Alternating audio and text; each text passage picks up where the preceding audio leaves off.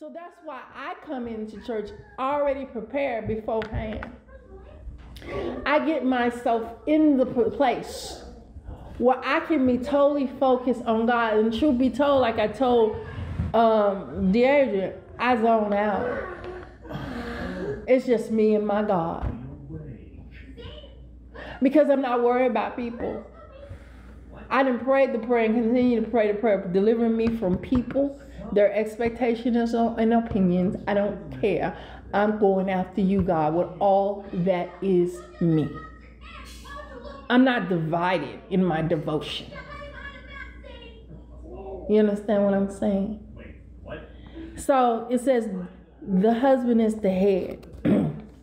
The word head in the Greek is kaphal. And it means a cornerstone. A stone forming a part. And the cornerstone is a stone forming a part of the corner. It is the head is the one who's uniting two walls. What? That's Peter. That's what his name. Uniting two walls. You're a wall and he's a wall. And now he has to become the cornerstone to unite it. Well, Jesus is the chief cornerstone. But in your house, you're called to be a cornerstone. And it is the basic element foundation. So then if you look at the being head and what Jesus is trying to tell you, you are the basic element foundation for your family. For your wife. And then it goes on. It is so much in here and I don't want to take all day. But to just give you the key point, as you go, your family goes.